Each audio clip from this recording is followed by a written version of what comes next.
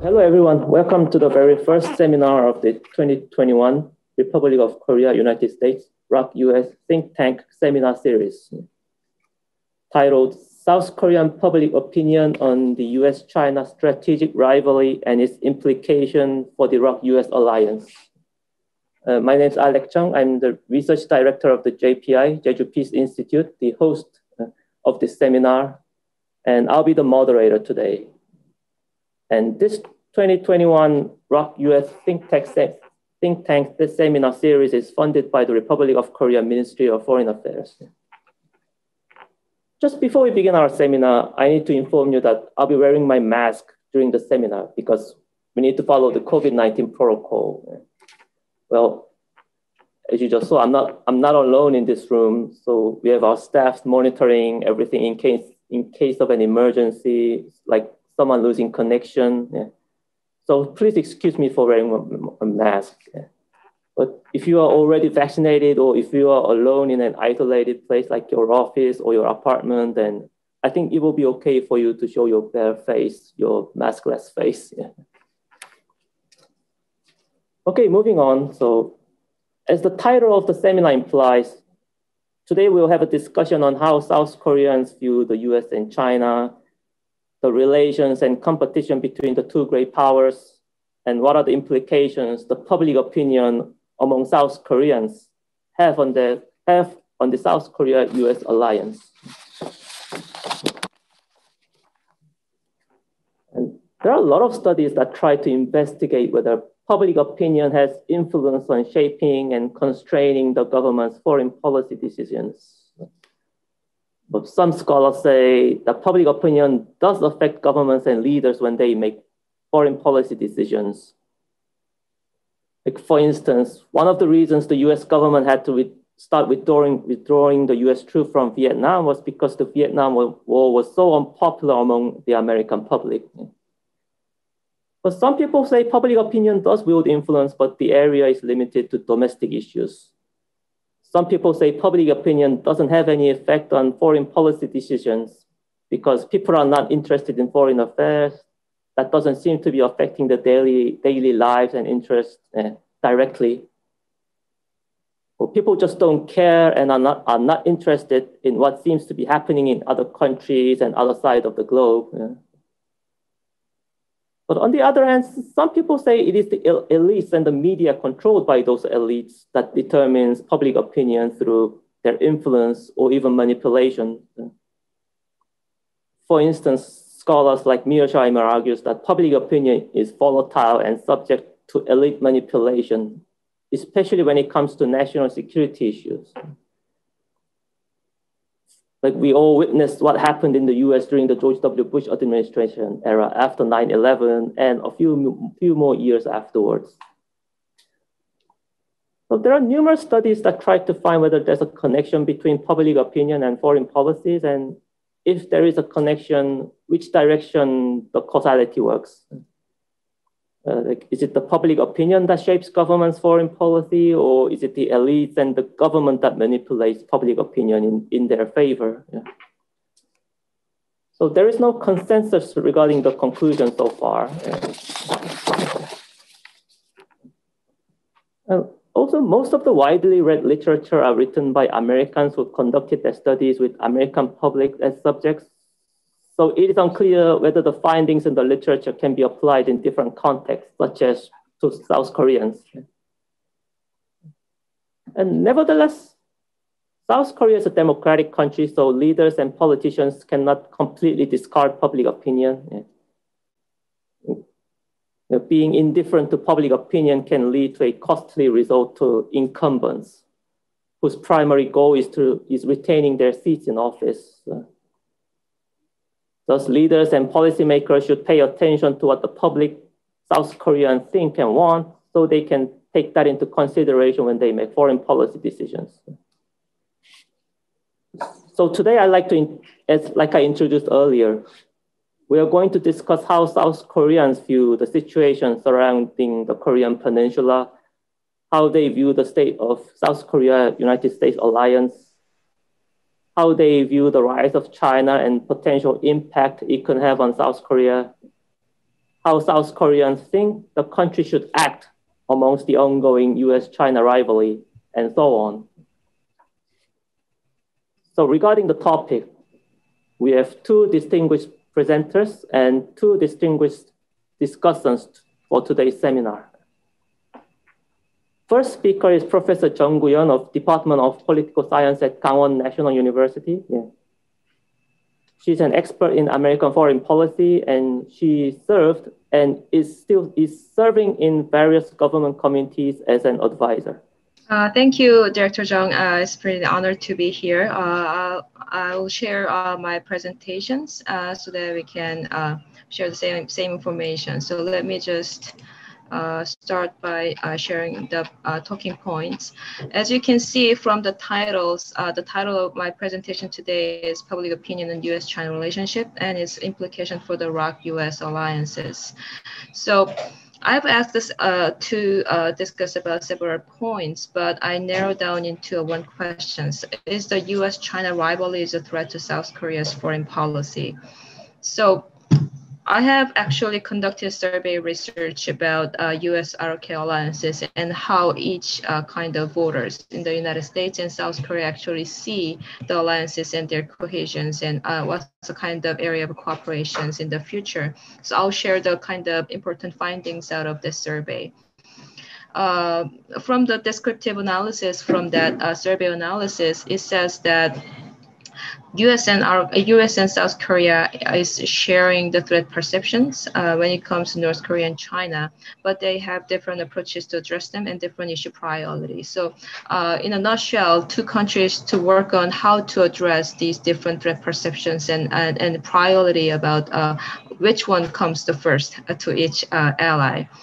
And another concern out of this survey analysis is that there's a discrepancy between South Korea's foreign policy elites and citizens' their perceptions about the rivalry between the United States and China. And also there is a concern that actually South Korea voters' public opinion is not translated into actual foreign policy. So that's the things that the concern that two administrations to work together, and also there could be a concern for the next governments after election next year.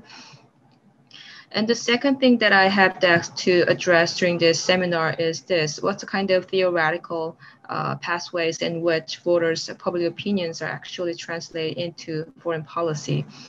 And mostly there are a number of literatures in United States and South Korea, and given that their context of foreign policy, whether the public opinion has been actually matters. And in the United States, well, the existing literature rarely makes an importance about foreign policy and their public opinions influence in foreign policy.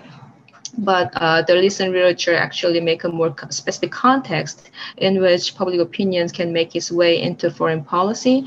The first group of research emphasized the relationship between the security threats and the voter turnout. The higher the security threat and the number of voters who are actually going into vote is kind of increasing. And the second one is pretty popular and pretty, a number of literature actually address this theoretical perspective is a rally effect. In the United States context, 9/11 terrorist attack has been raised this issue. And when it comes to South Korea's context, the 북풍 or North Korea's provocations or missile and nuclear tests has actually helpful increasing the approval rating of conservative leaders in conservative party. But it depends on a number of determinants actually emphasize the rallying effect, the length of crisis, and actually leadership who handle the crisis actually matters than just the rally effect. And the third one, which is recently more popular in this foreign policy literature, is issue ownership. That Conservative Party has a more credibility in terms of handling security issues. And so whenever there is a security threat, the Conservative Party or Republican Party has more upper hand in terms of their approval rating and popularity. But also it depends on many different issues and different variables. And number 4 is related to number 2 and 3 altogether. The strong leadership and conservative ideology is more related to voters' approval rating during the elections. So based on this, the theoretical perspective, which has not been fully addressed in South Korea's literature, especially South Korea's experience with North Korea and South Korea's experience with China, there have been more case studies, but not public opinion analysis. So we have more opportunity, I guess, to work on the theoretical perspectives and verify their validity in the future. But I'll share some of the survey research outcomes that I have recently conducted. It's not open yet, so I'll just share this several important findings out of the research. It has been conducted last June, right after the US ROK summit. So it reflects that kind of positive environment between United States and South Korea. So there are several kind of important findings, which has more kind of implication for today's discussion. First one, the threat perceptions of South Korean voters. They overwhelmingly indicate North Korea is a major threat to South Korea's national security, but you can see that there are variations depending on the ideological position of each respondent. The progressive more they said less than conservative voters that North Korea is a threat, but conservative overwhelmingly argues that North Korea is a major threat. And this result actually translate into how US ROK alliances actually share the threat perception in the later survey questionnaires. And this number 2 and number 3 is pretty interesting in terms of their voters actually perceptions about two great powers. US thermometer is a favorability kind of survey that and is cross-tab with another questionnaire whether US alliance is necessary for South Korea. You can see that there is a kind of polarizations between ideological group and their response to the United States. Positive opinions about United States is more related to the opinion of alliance is necessary. On the other hand, the negative response is more related to the question, the answers that alliance is not necessary. So there seems to be a polarization, and not significant way, but it seems to be a polarization compared to China cases. The number 3, the China thermometers, the favorability about China has a kind of consistent findings that regardless whether we need alliances with the United States, they are negative about China. So it is pretty different from the case of US thermometers, and it has a similar kind of result about the Xi Jinping thermometers, the leadership thermometer as well. And also it has a similar kind of responses to the Joe Biden thermometer as well. So South Korean voters, in a nutshell, see differently about US and China, and the thermometer or favorability, their perception is kind of determined by the necessity, whether they feel it is necessary for South Korea still need the alliances. Another question is this might be more pertinent to the question of US-China great rivalry and the position of South Korea. And between US and China, which country should be the priority for South Korea? Of course, beyond majority of respondents argues that US is the priority when it comes to the start cooperations. And it depends, well, whether it is a progressive or conservative, US has the higher kind of ratings in these questions. But number 5 is the kind of showing the discrepancy between this voters' respondents' preference and actually how they see the Moon's handling of foreign policy. So number 5 is this: how do you assess Moon administration's conduct of foreign policy? It has different pictures depending on whether it is a progressive or conservative. Progressive argues that the current Moon administration's foreign policy is pro-US, while the conservative think it is a pro-China. So about the same foreign policy that Moon is actually addressing and conducting, different ideological groups are seeing differently. So this could be actually very interesting research questions in the future, so that we can have more detailed information about why these different groups have different perceptions about the same foreign policy that this current administration is actually conducting. And the first issue that I asked you to discuss throughout this seminar was this: what's the kind of issue between US and South Korea? Well, there are a number of issues and number of things that we have to discuss, but I'll just highlight some of the kind of important findings that I from the survey research. The first one is, of course, the North Korea issue. And this was actually very interesting in the sense that depending on where you're at, you have different anticipations about North Korea's denuclearizations in the future. A conservative says it is less likely. We're not going to see any North Korea denuclearizations, but progressive, on the other hand, expect that North Korea will denuclearize. So this one, well, immediately this will have an impact on next year elections, that this base, progressive base, their preference about foreign policy will be reflected in the candidates in the progressive party. So it will have a momentum for in that context, but at the same time, this will have an impact on US ROK coordinations about North Korea issue as well. And joining the Quad, as I said, this survey has been conducted right after US ROK summit, so it reflects some kind of more positive environment and positive ambience between two countries. So both progressive and conservatives think that it is pretty positive about joining or participating in the Quad cooperations, which shows a little bit discrepancy between current administration's approach to Quad and actual voter preference. And this one is also very interesting for me, that the future of ROK-US cohesions. In other words, whether do you think South Korea and United States future will be more positive, or the cooperation will be more stronger and wider? It depends. Well, the result was very interesting in the sense that progressive see that it will be likely to be stronger, but conservative base, they think it is less likely. So I think we need more deeper statistical analysis, but the background behind this discrepancy might be the North Korea risk, given that there is a kind of deadlock in terms of initiating North Korea denuclearization talk, and current administration's kind of mishandling about North Korea policy.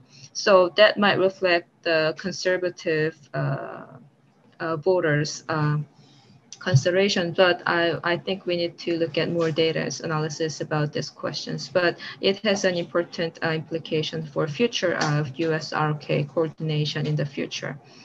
And joint analysis, of course, the majority of South Korean populations agree with continue the joint exercise and accept the Panmunjom Declaration as a starting point of starting denuclearization talk with North Korea. It depends on, it also there is a kind of divide between conservative and progressive party. And progressive, they think Panmunjom Declaration should be the starting point. But conservative party says half and half. It depends on the situation. It does not have to be the Panmunjom Declaration to start the negotiation talk with North Korea. And number 6, this would be a pretty good implication for the future of US ROK alliances, and this should be the kind of starting point whether two allies are at the same page. And South Korean voters, they think they need cooperation with the United States because progressive think it will be good for global public goods. And conservative party, they think it is important because it is good for their national survival vis-a-vis its relationship with North Korea. So they have different pictures by their ideological positions about US-ROK relationship. And it will, so depending on where you're at, you will have different understanding about US-ROK cooperations and their prospect in the future. And number 7, of course, I asked the different questions for the same respondents. Why do you think South Korea should not expand their areas cooperations? And Progressive argues that, well, we need to focus on domestic issues, just like the United States. But Conservative Party, they said that they need to focus on North Korea issues, so they do not want to expand their cooperations, for instance, like Indo-Pacific. So this result is kind of a pretty conflict with current conservative parties' kind of position about Indo-Pacific. So I think we need to kind of conduct a follow-up survey about this, the conservative risk or conservative kind of foreign policy in the current US-ROK relationship. That would be a kind of interesting topic to endeavor. So the conclusion is that South Korean voters kind of have more favorable perception about the United States, and they share kind of threat perception with the United States, but they have just different priority between North Korea and China, and different ways to address this U.S.-China rivalries in the futures. But another concern for the South Korea is that there is a huge ideological divide between conservative and progressive, which will be a risk, not only in terms of conducting foreign policy toward North Korea, but also toward the United States as well. So that kind of gap should be narrowed down in the first place before starting any cooperation between two allies in the future. So I'll stop here. I'll look forward to more discussion. So let's move on to the second presentation. Our second speaker is Professor Yukyung of Department of International Studies at Kyung University. She's an expert in China, especially China's economic governance and China's trade policies. And so, good morning, Professor Ye, and let's welcome our second presenter. The title of our presentation is South Korea's Views on U.S.-China Strategic Competitions and the Prospects on Korea-U.S. Relations. Yeah. So, Professor Ye, you have 20 minutes. Thank you so much for this great opportunity. I am a professor in Kyung University, and my expertise is Chinese political economy and East Asia. So let me talk about how South Korea think about U.S.-China strategic competition and the future prospect of U.S.-South Korea alliance.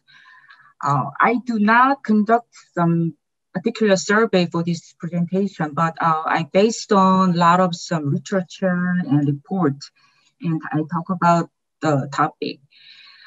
The first thing is the public opinion, as Professor Kuyoun explained very well, so maybe my discussion a little bit adds some point about how South Korea think about this strategic competition between US and China.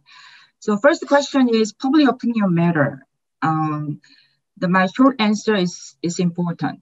It's important, but that does not mean South Korean government is or should be forced by or led by public opinion. But government and elected official and politicians take into account very seriously because it is national view that reflects a lot what Korean people prefer.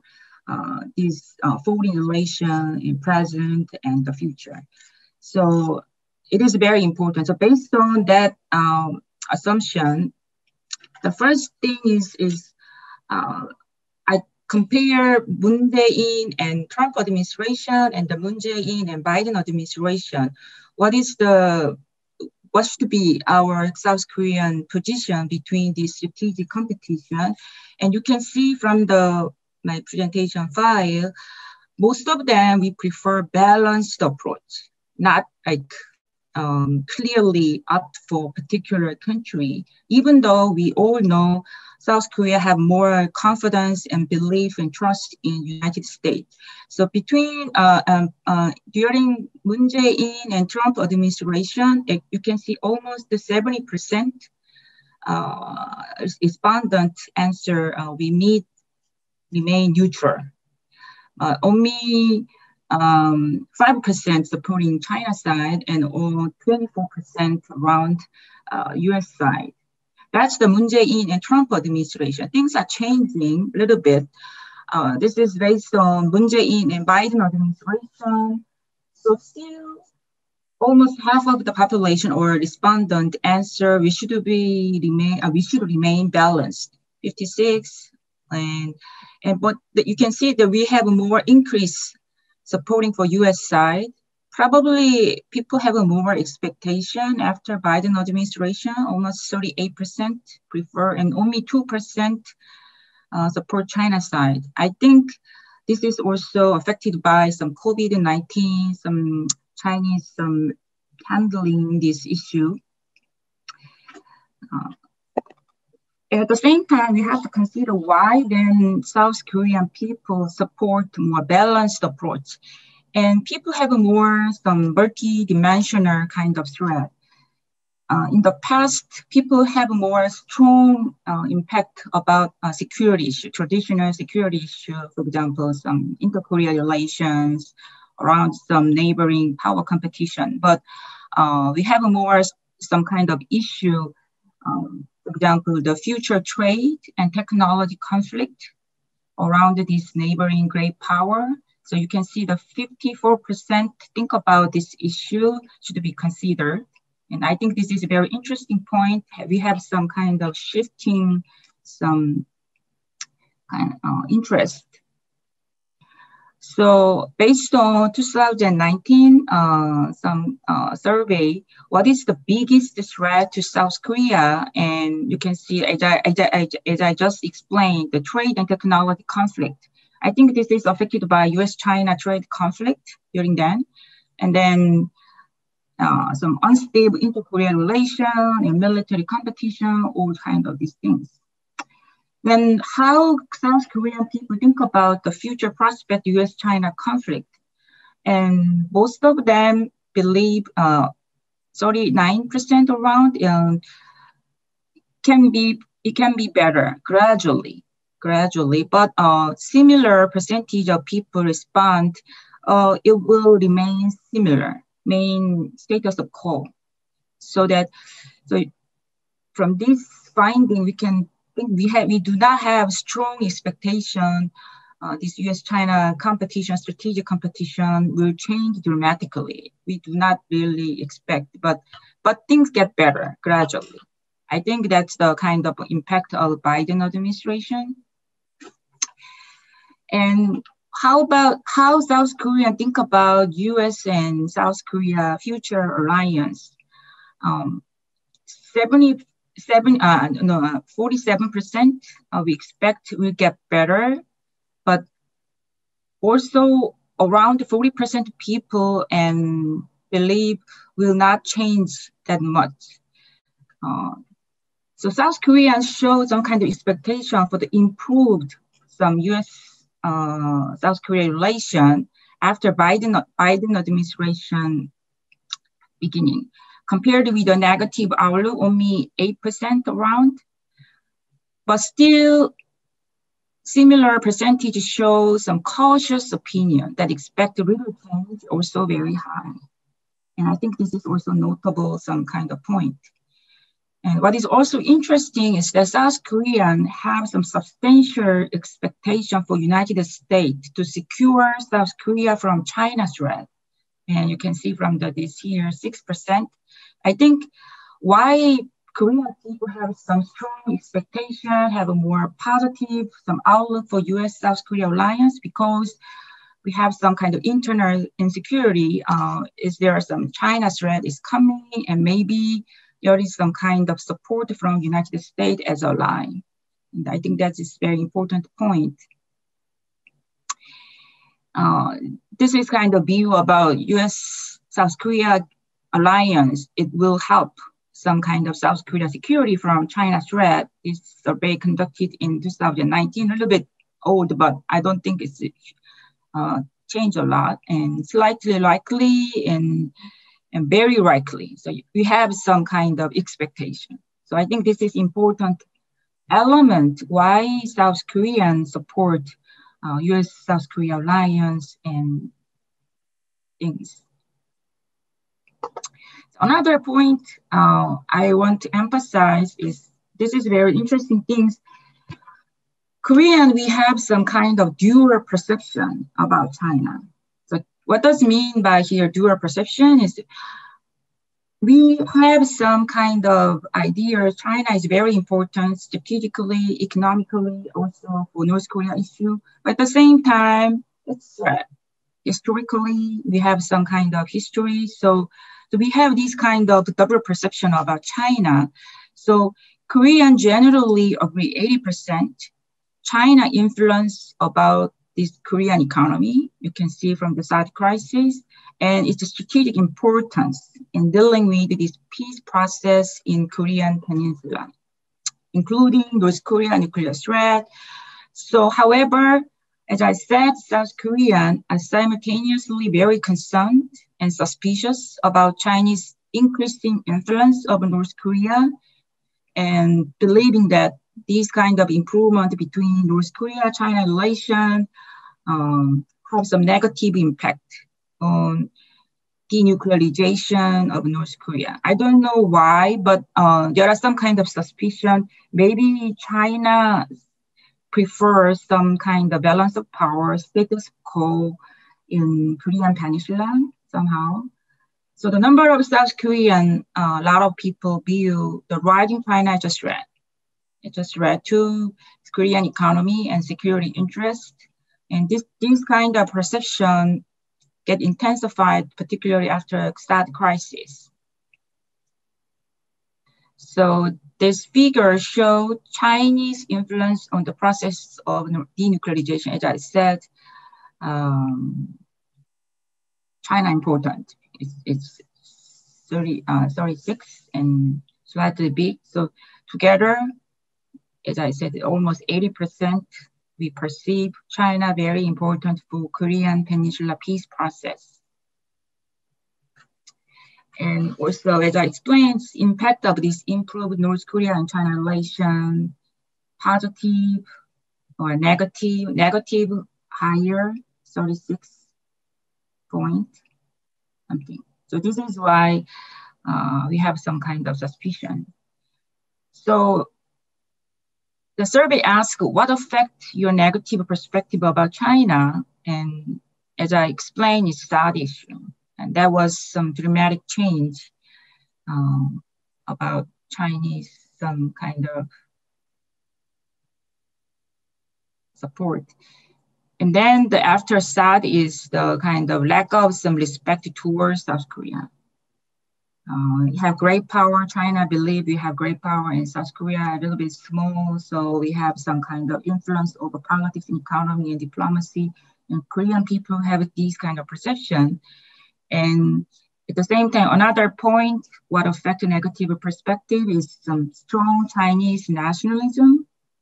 And for example, when we have some South crisis, Chinese government explain and official academic explain, we do not ban or official some kind of restriction about Korean product or Korean things. But people, Chinese people voluntarily boycott Korean product and Korean things. So this is kind of Chinese people's opinion and their decision and attitude.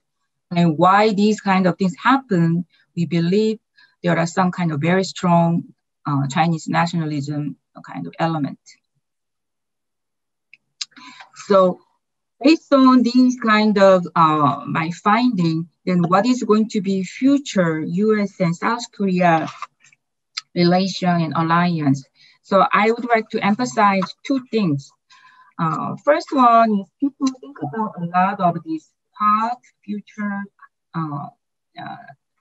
pathways. So the media and public opinion is divided, and South Korea should join and should not join, or we remain ambiguous. But to have a more positive, some kind of outcome we have, so I think we should not have some kind of pressure. So Korean people react negatively when we feel we have some kind of some pressure from other foreign countries, so that gradually, as as I understand, Quad is not at this moment some kind of security, some kind of alliance or coalition. I think this is more multidimensional, some kind of coordination among partner and countries. So I think it's important to gradually public opinion move on. What is some positive side to joining Quad, or if we do not join, and how United States treats South Korea fairly and with sustained some support. And I think this is important point, future prospect for Quad, the issue of Quad. And another important point is at this moment, we have a lot of discussion about semiconductor restriction. And Korean business and government are very concerned about this pathway in the future. And I think we are divided. Korean government remains silent what to do about this, how to join this semiconductor restriction to China or not. But business side, particularly big corporation in South Korea, is very concerned about future market. If South Korea officially join this kind of United States red semiconductor restriction to China. So, so similarly, I think we need a more cautious approach, particularly about this semiconductor issue and future technology competition, because that directly affect Korean national economy and business opportunity in China. But in general, I think U.S.-South Korea alliance and relation in the future, very, very positive. And we have a very positive outlook. So based on these kind of mutual trust and belief, we can gradually move on and build on some kind of trust and confidence between these our two important allies. So let me stop here my presentation. Thank you. Yeah, thank you very much, Professor Yura. Let's move on to discussions. So Senior Fellow Scott Snyder, could you comment on Professor Chung's presentation? You have about 10 minutes. Thank you. Yeah, thank you for the invitation very much. And I appreciate Dr. Chung's laying out the issues at the beginning, and then the other Dr. Chung's presentation, which I very much enjoyed reading through. I've seen Dr. Chung Kuyoun quite a bit on Zoom over the course of the past year, looking forward to when we can actually meet. I enjoyed the paper. It raised some questions in my mind that I think will be useful for us to further explore. But generally speaking, I think that at least from a U.S. perspective, a lot of the results were both familiar and encouraging. The first thing I want to comment on is Dr. Chung, in her initial framing of the question. This is not yet about the survey, but she actually framed the question around the research in a very interesting way. Is U.S.-China rivalry a threat to South Korea's foreign policy? And I actually haven't heard the issue of Sino-U.S. rivalry yet framed in the context of a threat. I know it's been a preoccupation for South Korean analysts. But what is really interesting to me about the way that question is framed is that I think that the rivalry is a threat to South Korean foreign policy primarily because intensification of the rivalry forces South Korea to choose. And I think that we've heard in both presentations that South Korea's default approach is a kind of choice avoidance approach. But what's really interesting to me is, also there's been the reference about great power politics and how that has historically been the independent variable that implies tragedy for smaller powers who are unable to assert control over their strategic environment.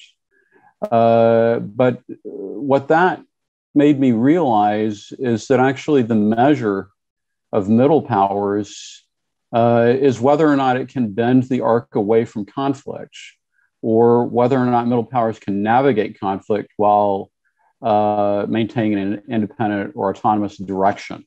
And maybe that's the measure of success for South Korea in the context of rising US-China rivalry.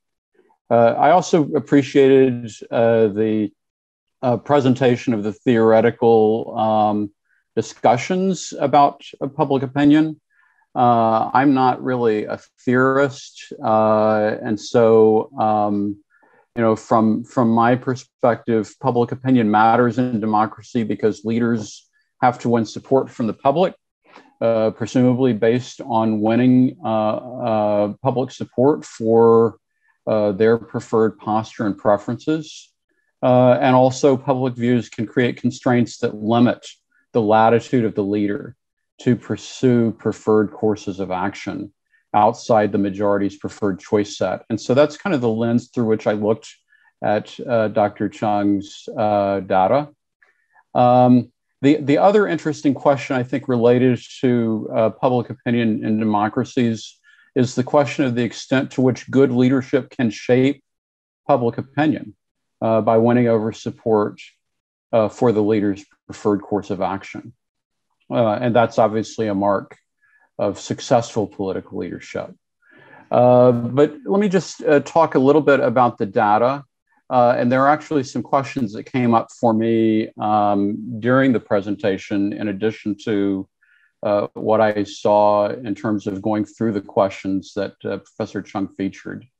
But let me focus on what I had originally kind of written down in response.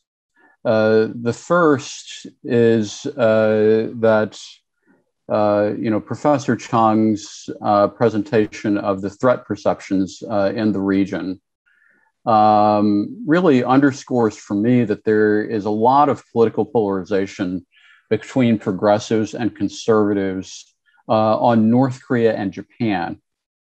And it seemed to me like less related to perceptions of the US, and also less polarization in terms of perceptions of China. But at various points, I think Dr. Chung later on suggested that the US could become a point of polarization. And so I'd be interested in hearing more about that. I also discovered in the course of Dr. Chung's presentation that I didn't fully understand the alliance and no alliance categories in the presentation of the data. And so that might have limited my ability to fully interpret that. But what's really striking in that data for me is the way in which favorability towards the US and unfavorably toward China track with each other in South Korea. And, the other thing that I think is very striking, when we step back and look at that data longitudinally, is the extent to which the economic retaliation for THAAD has proven to be a durable turning point in South Korean views of China.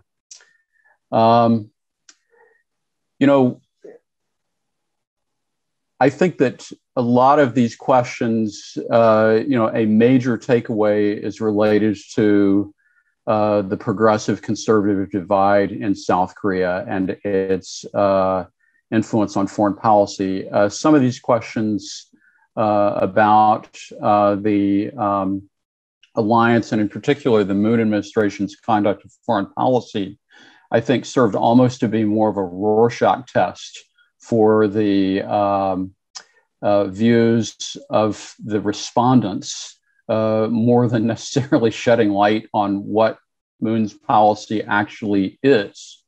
And so that's especially striking, I think, in the context of the US and China. I would note the progressive conservative divide in terms of perceptions of Moon as pro-China is really dramatic, 13% progressive versus 50% conservative. And it makes me think that this issue of perceptions of policy toward China is really emerging as very ripe for exploitation as a focus of political contestation in the presidential election coming up, simply because that gap is so striking. The other thing that I think was really striking is actually the degree of public support for joining the Quad, regardless of ideology. And for me, it explained the Moon administration's positioning on the joint statement when he came to the White House last May, because essentially the Moon, during the visit, Moon aligned in the joint statement and in the fact sheet with the United States on every issue except a public declaration that it would join the Quad, and also, very deftly avoided actually criticizing China publicly, even though it was very, clear what the focus of those statements had been. And then I think the other issue that I really want to hear Professor Chung talk more about is the issue of conservative doubt regarding alliance cohesion. And I'm wondering if that's affected by the kind of Rorschach test effect, the fact that it's Moon engaging in direct interaction with the United States at this point. And then I just want to wrap up here. The other thing that I think is really striking about this issue of conservative views that is different from my expectation is that actually the standard bearer over the course of the past decade for global Korea was really a conservative, Im Young-bak, and yet some of this data suggests that progressives, even though they have an image of being very North Korea-centric, actually have a greater appreciation for the reputational benefits that South Korea gains from participating in provision of global public goods. And so just to conclude, I'm really interested in hearing Professor Chung talk a little bit more about the risks of polarization, domestic polarization in South Korea to the US-Korea alliance, because I don't really see very much of that at this point. And also, I'm interested in whether or not she thinks that the alliance may face an unappreciated threat from conservatives who appear to be using alliance support more as a club to beat progressives than actually sometimes seeming to believe in the value of the alliance itself. And so that's a really interesting, I think, strand to be drawn out that I'd love to hear more about. Sorry for going over a little bit. Thanks. Thank you, Senior Fellow Snyder. And last but not least, Professor Arrington, please comment on Professor Yu's presentation. You have about 10 minutes. Thank you. Great, thank you very much. I want to thank you for inviting me to this panel. It's been very thought-provoking, and I enjoyed reading the presentations by Professor Chung and Professor Yu ahead of time. My comments, I think, are really to both of them, although I read more closely Professor Yu's presentation. And I want to divide my comments into three categories. And as a comparativist, I guess my focus will be more on the domestic politics, not just in South Korea, but I guess compared to Scott's comments, I'd focus more domestically. So my first comments are regarding the cleavages in the South Korean public or among voters. And I think Professor Chung's data show very clearly, as Scott also highlighted, the ideological cleavages among South Koreans that really wash out on the question of China in some sense. There's more consensus, if you will, in terms of progressive and conservative views towards China. what about the generational cleavages and the gender cleavages in South Korea, among South Korean voters? And so, for example, I remember in the THAAD economic retaliation period, the people in their 20s were most pro-THAAD, along with the oldest age cohort, compared to the more progressive middle age cohorts. Not to imply that those people were middle-aged, but the middle cohorts. And I've also seen data that the 20s and 30s voters in South Korea are more anti-China, if you will, than they are anti-Japan. And so I'd be curious to hear both of your perceptions on how there's differences across generational cohorts in terms of views of the US-China strategic rivalry.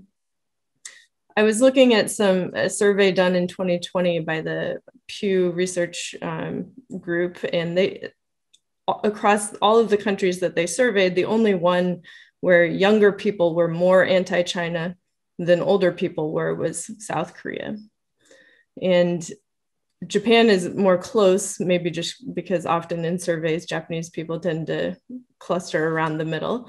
But the implications of this sort of for the future of South Korea and Korean foreign policy towards China, I think would be interesting to unpack. And we've seen, as Scott just mentioned, the durable impact of THAAD, this like destruction of any sense of trust in China as a result of the economic retaliation, both state-directed and, as Professor Y'all mentioned, the sort of voluntary boycott by Chinese people of South Korean goods had a very lasting impact on Korean perceptions of China. And so I wonder whether maybe because of social media exposure that's higher among younger cohorts, whether that actually did more damage among younger voters' perceptions of China.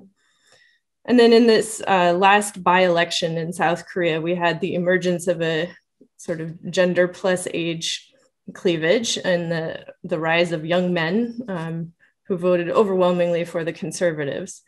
And I wonder if you could speak a little bit about whether your data show a distinct perception of China among younger men.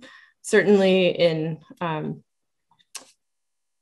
in the polling that I've seen, they're overwhelmingly concerned about their job prospects, the high cost of housing, since men are expected to bring a house to a marriage, and the unfair perception that feminists are unfair.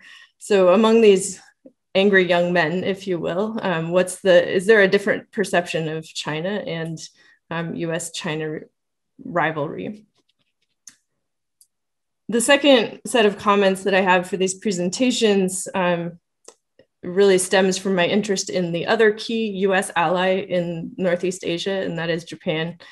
And we have recently this vice ministerial trilateral meeting between South Korea, Japan, and the United States, and the collapse of initiatives to have a Suga Moon summit meeting around the current Olympics that are going to start, I guess, tomorrow for you. Partly that summit meeting idea collapsed due to inappropriate, indecent, horrible comments by a Japanese diplomat. But this is just another kind of negative piece of news coming out of the Olympics. However, if you look at the China-Korea relationship that's been so fraught since THAAD, the other really fraught relationship is Japan-Korea. And so I wonder if there's any sense, Professor Y'all, especially from your research, whether there's a relationship between tensions between Japan and South Korea and tensions between Korea and China, or the health of the relationship between Korea and China. And often there's this sort of comment that, well, North Korea exploits daylight or differences between South Korea and its allies. Is there a sense that China is exploiting differences between Japan and South Korea? And if so, how? And you had the economic retaliation related to THAAD, you had economic retaliation related to the Supreme Court rulings in South Korea on the forced labor issue and the breakdown of the comfort women. And so there's this pattern of South Korean public being rightfully possibly angered about this economic retaliation from its neighbors.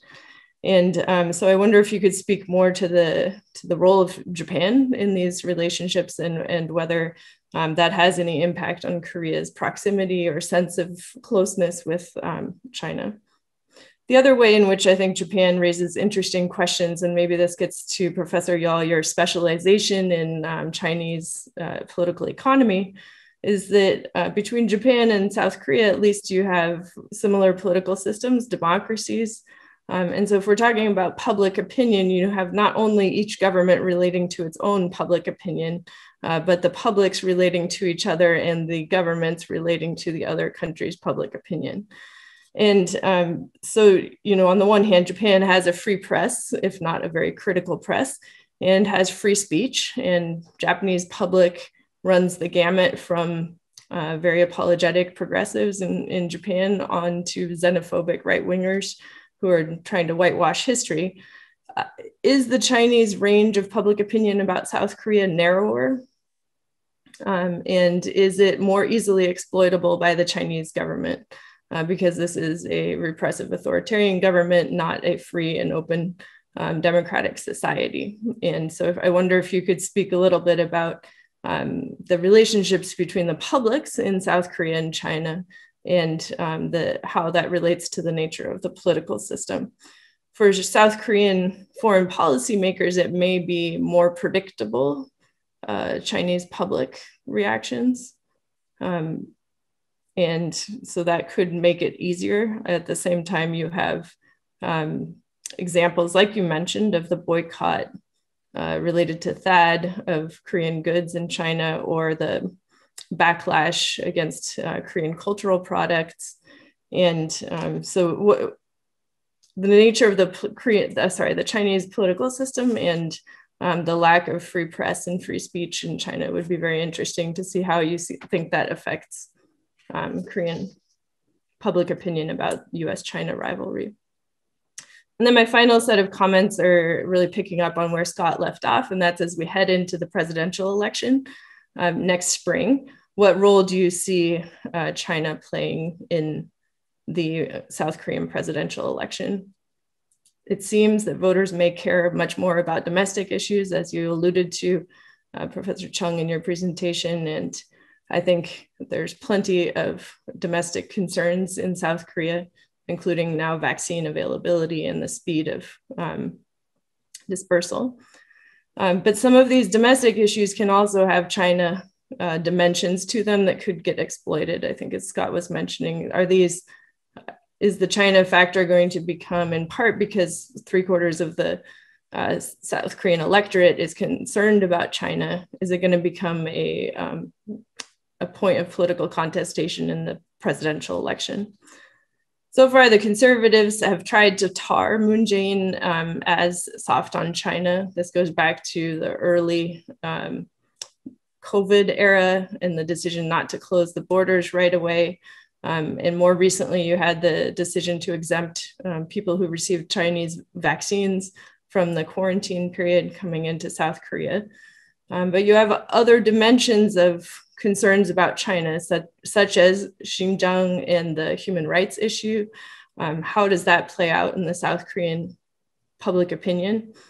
Certainly, the South Korean government has sort of hesitated to speak out on this issue, possibly, as Professor Yaw mentioned, due to South Korean firms' concerns about the bottom line. But recently you had the Conservative Party leader, Lee Jun-seok, speaking about Hong Kong's autonomy as well, and the Xinjiang issue. So apparently he participated in Hong Kong protests and likened them to South Korean demonstrations. So to what extent do you think the conservatives are going to try to use the China issue to bludgeon progressive candidates in the elections?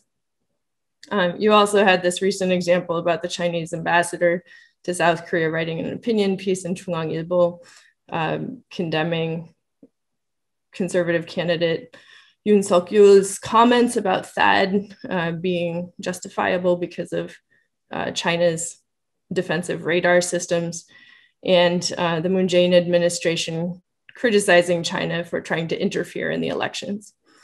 So instead of a north wind or Pukpong in this case, are we going to have a China wind in this election? And how would you see this going forward as we head into the election? Is it likely, in your opinion, that Korean voters are pretty much in agreement on China, and then so it's not going to be such a political issue in the elections?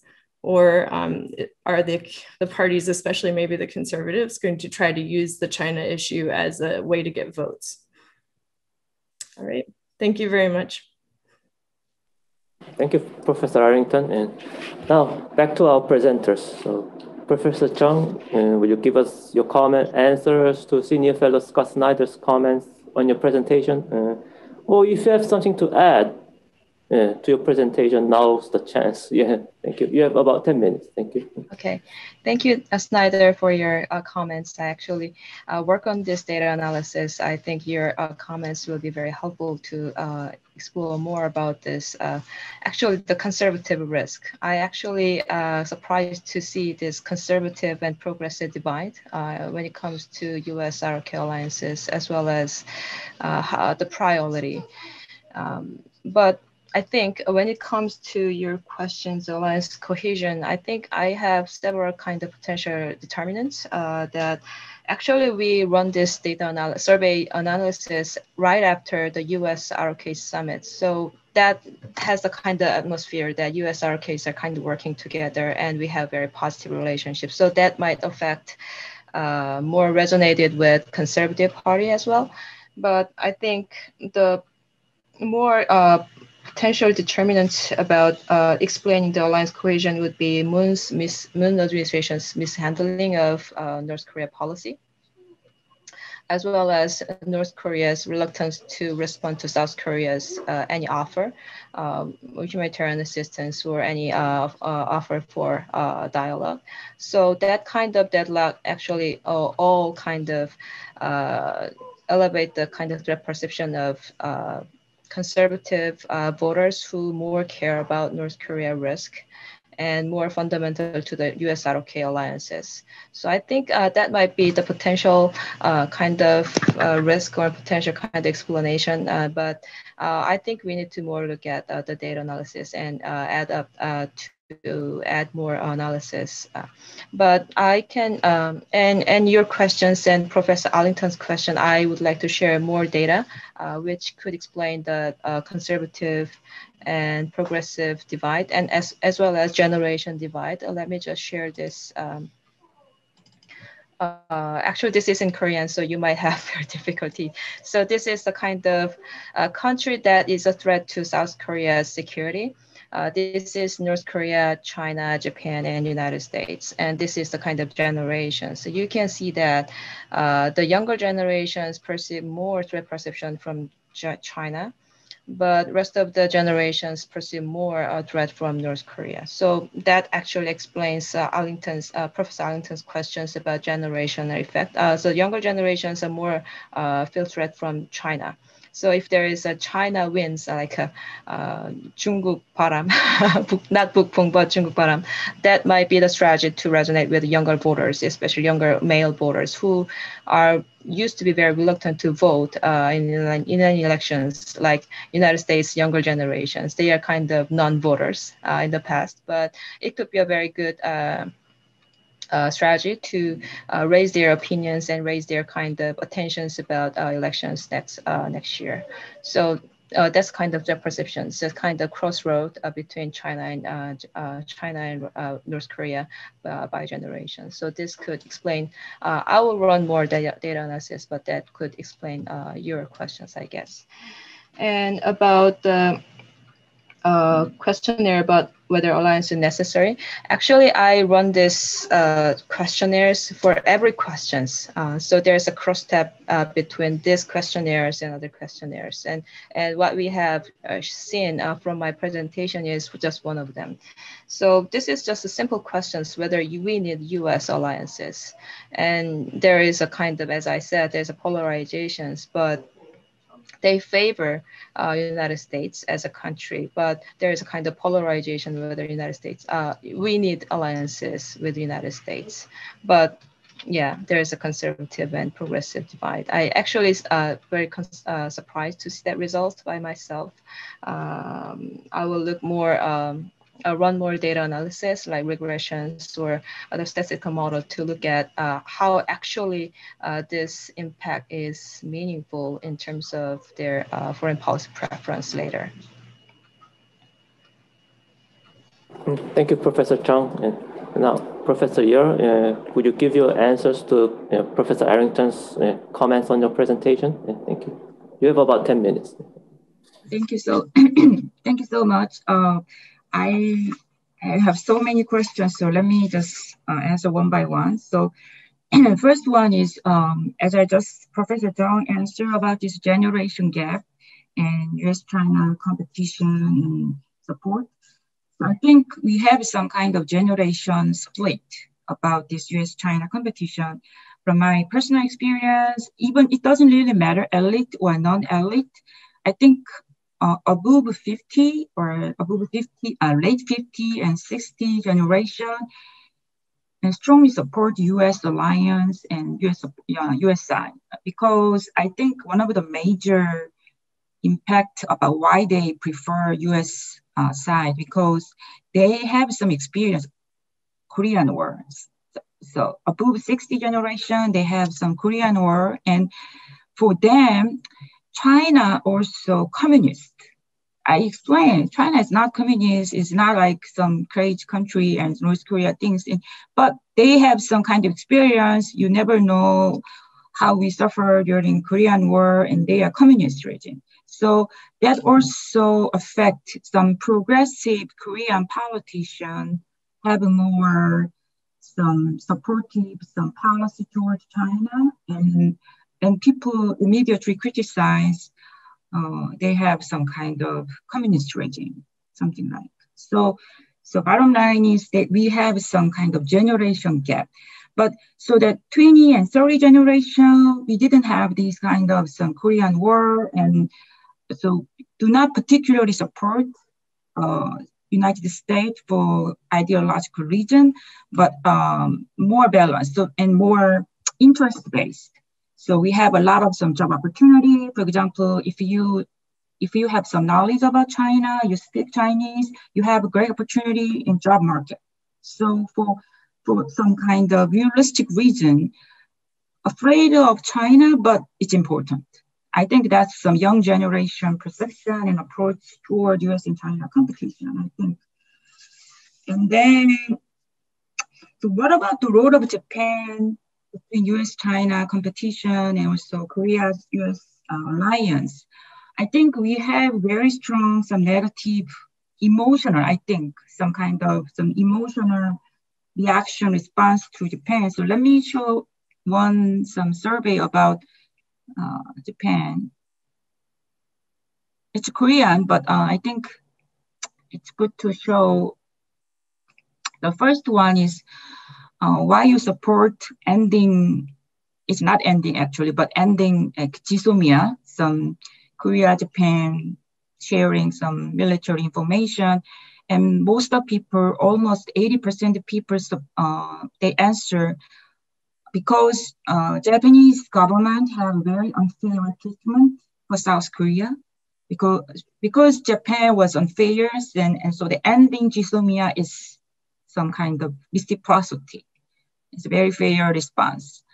And at the same time, we Korean answer, we need to remind Japan of how South Korea important in East Asia peace and all kinds of things. At the same time, the question is why Korean support boycott Japanese product? The largest one is because Japanese export control restriction is unfair. So that it's very appropriate reaction. At the same time, the other, now it's changed. During that was Abe administration. So Korean people in general disagree about this overall Abe approach, diplomacy towards South Korea and their policy. So this is the largest region. So in general, I think Koreans have a more negative outlook toward Japan at this moment than China. So this is maybe a major obstacle to coordinate Korea, Japan, US traditional alliance. This is major, I think, is going to be barrier. Korea, Japan, some kind of deep distrust and somehow some hatred at this moment. So.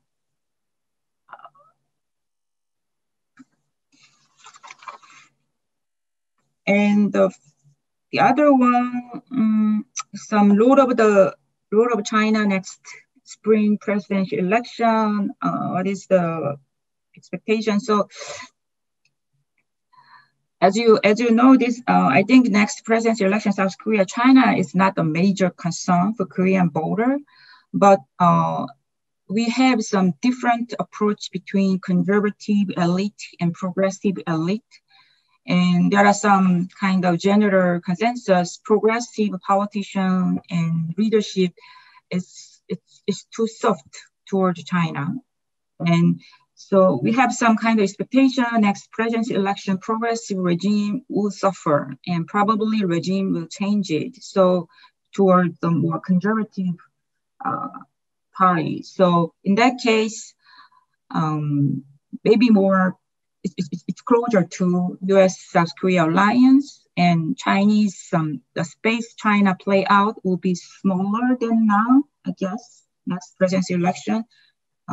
That's my prospect. And another very important point you asked of Hong Kong, Xinjiang. I also have very interested about this topic, and a lot of some professor or some elite very unhappy about too much Korean government too silent and remain too silent. But that's relating to this Moon Jae-in government. It's very cautious towards China, and most of the leading elite are progressive and don't want to provoke China unnecessarily, so silent. But I think the next president's election, the leadership changes, probably we have a more different approach towards Japan, the Xinjiang and Hong Kong. And personally, I think we need to speak out a little bit more. Let me stop here. Thank you. Thank you, Professor Yer. Okay, now we can have an open discussion. So if you have any questions, comments, or thoughts, just feel free to share with us. Or for instance, now could be the chance for the presenters to ask questions to discussants and so on. So do you have anything, any question that you want to raise? Or, go ahead, Senior Fellow Scott Snyder. Yeah, I actually have two follow-up questions. One, Professor Chung, it seems to me that the issue of polarization with regard to the U.S.-Korea alliance, it'll be important to determine whether alliance issues are the direct or indirect cause. Because you mentioned that it seems like there's so much polarization over how to approach North Korea, and at least at present, the Biden and Moon administrations are trying to establish a coordinated policy toward North Korea. And so it just raises questions for me as to whether the impacts of polarization are direct or indirect.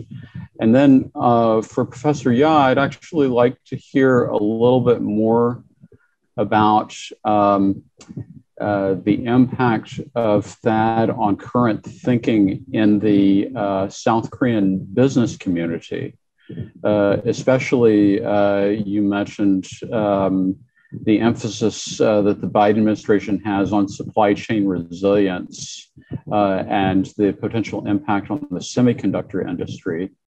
And that actually is an interesting case, I think, in part because there are US players in that market who actually have greater dependence on the China market than Samsung does.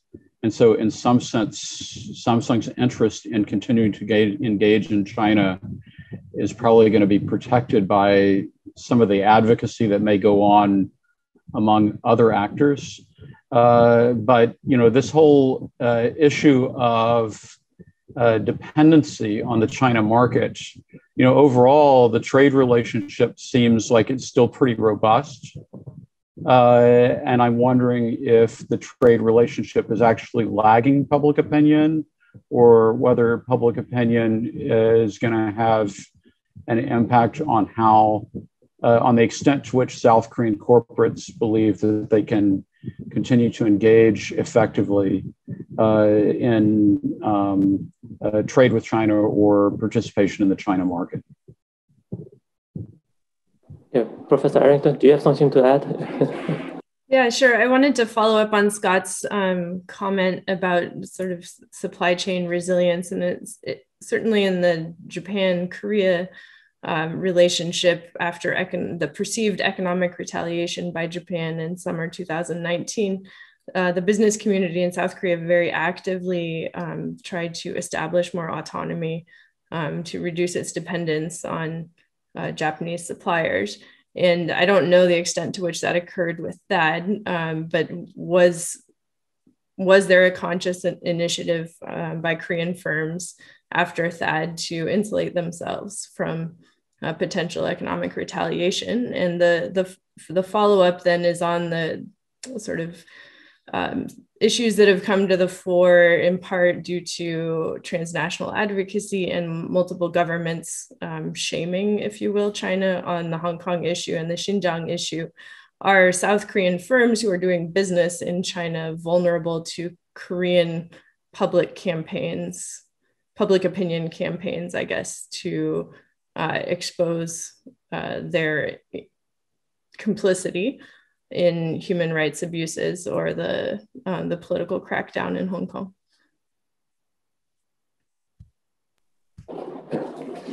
Thank you, Professor Arrington. So we have about 10 minutes left, so I can only give Professor Chung and Professor Yer about like 4 or 5 minutes each. So I know you have a lot to say, but please try to be as concise as possible. Thank you. Yeah. Okay.